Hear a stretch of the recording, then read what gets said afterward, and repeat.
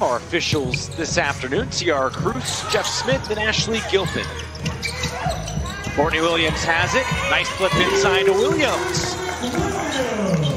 Williams a couple of games to get on the floor. Delayed start to her season due to personal reasons. She rises and connects on the jumper. You know, he said, we have a great team. We're playing like a bunch of individuals right now. We've got to learn how to play together. Already another turnover. Laney. A chance for Billings to run it up the floor. Right through the blue jerseys and in for two. After leading 10-2 in the opening minutes. Trying to avoid an 8th straight loss today.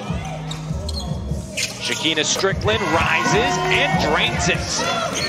Things just become so, it's like two different teams for the Chicago Sky on the floor. Billings spins inside and gets the basket plus the foul. To come help out on that driver. Parker had it poked away. And a chance to run for Williams. And another and one. Chicago now leads by 14, its largest of the game.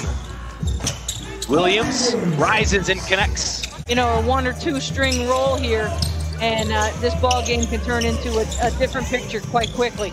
I'd like to see Laney and Blake Dietrich for the backup point guard spot, running the offense. And Kalani should be in a better situation here in his Atlanta. Nice job by Blake Dietrich. 27 points in the last 2 games since entering the starting lineup. And she has 7 tonight.